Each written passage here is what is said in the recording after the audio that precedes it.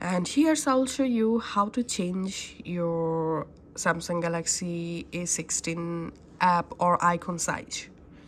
To change your app icon size for home screen, just go to your home screen and long press on empty area. Here tap on settings. Now tap on home screen grid. Now you can change your icon size. You can select 4:5. You can select 4:6, 5:5, or 5:6. Tap on done.